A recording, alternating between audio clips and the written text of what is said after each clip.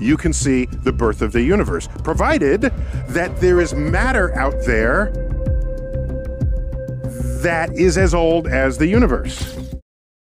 With each new and captivating image, the James Webb Space Telescope continues to receive hits from all around the cosmos and even from planets in our solar system.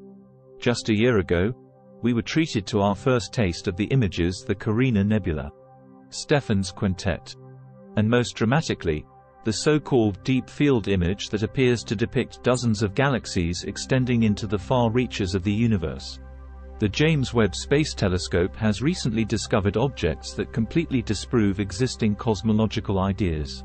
Hence, they are being dubbed universe breakers by astronomers. The reason for this remains a mystery, thereby rendering all of our predictions and hypotheses incorrect. So, what's new with the James Webb Telescope? What did it find out that we didn't know before? Join us as we explore how the James Webb Telescope found evidence of another universe that upends the Big Bang. We live in a universe that formed from a hotter, denser, and more uniform past. This theory, known as the Hot Big Bang, was one of the most significant scientific achievements of the last 100 years. It was shockingly validated in the mid-1960s with the discovery of the primeval fireball that remained from that early hot and dense state. Today known as the cosmic microwave background, CMB. This was initially suggested as a serious alternative to some of the more mainstream explanations for the expanding universe. After an early inflationary era, the Big Bang has been the de facto hypothesis explaining our cosmic origins for over half a century. As fresh, crucial observations have come in, astronomers and astrophysicists have consistently challenged both cosmic inflation and the Big Bang. However, each time, the alternatives have fallen by the wayside. Assuming that space-time, matter, and energy all originated with the Big Bang is a typical way to portray it. Our growing and less dense universe must have been much smaller and denser once upon a time. If the universe contains radiation such as photons, then the wavelength of that radiation will increase as the universe expands, indicating that it was hotter at the beginning of time and is now cooler. When one extrapolates far enough into the past, the density, temperature, and energy levels reach a position where a singularity can be created. The rules of physics become meaningless when dealing with extremely small distances, extremely short durations, or extremely high energy scales. At 10 to the power of 43 seconds, the Planck time, the laws of physics are broken.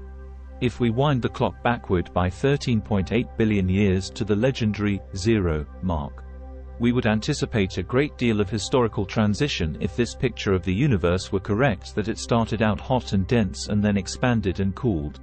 Massive amounts of all conceivable particles and antiparticles would be produced, with any surplus being destroyed by radiation as soon as the temperature drops too low to sustain their creation. The four basic forces and particles with non-zero rest masses are produced when the electroweak and Higgs symmetries collapse as the universe cools below the energy point at which they are restored. Atoms like protons and neutrons are made up of composite particles called quarks and gluons. The remaining particles are no longer effectively contacted by neutrinos. Helium-3, helium-4, and lithium-7 are the light nuclei that result from the fusion of protons and neutrons. When the overdense zones become excessively dense, radiation pressure expands them and gravity grows them, resulting in a series of rhythmic scale-dependent impressions. And some 380,000 years after the Big Bang, it cools down to a point where stable neutral atoms can be formed without being immediately blasted apart. The discovery of the cosmic microwave background radiation over 55 years ago marked a pivotal moment in cosmology, elevating the Big Bang theory as the dominant explanation for the universe's inception.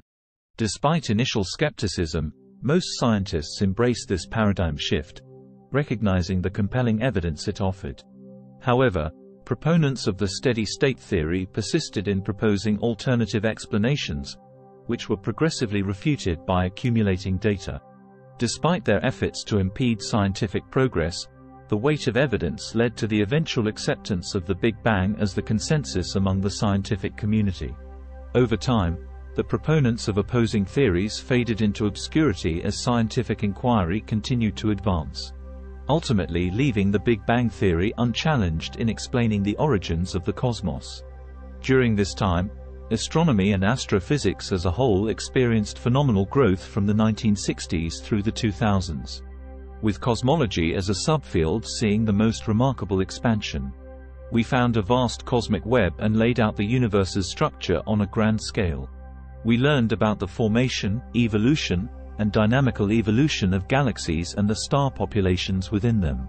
We discovered that the known types of matter and energy in the universe couldn't account for all the things we see. Thus we need dark matter and dark energy.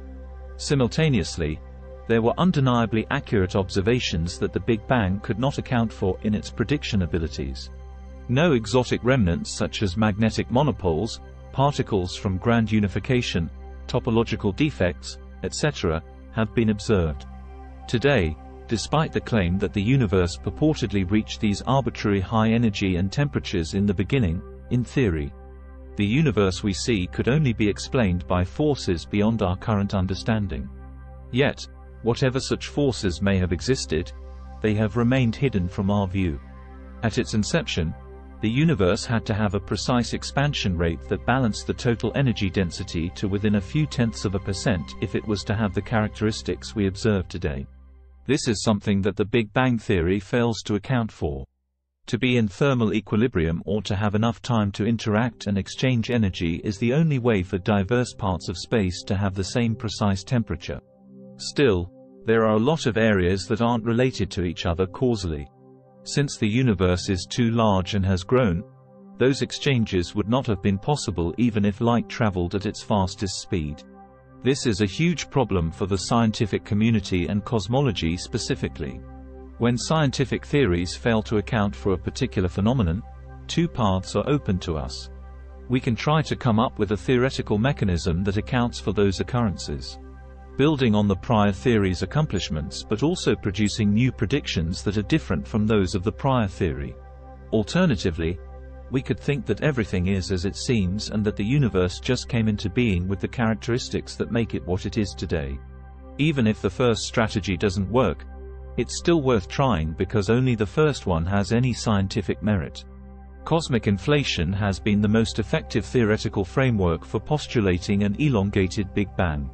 This framework posits an earlier stage of the universe's exponential expansion during which it was flattened, endowed with uniform properties everywhere, expanded at a rate proportional to its energy density, rid of any remnants of high-energy events, and predicted the emergence of quantum fluctuations which would cause a unique kind of density and temperature fluctuations on top of an otherwise continuous universe.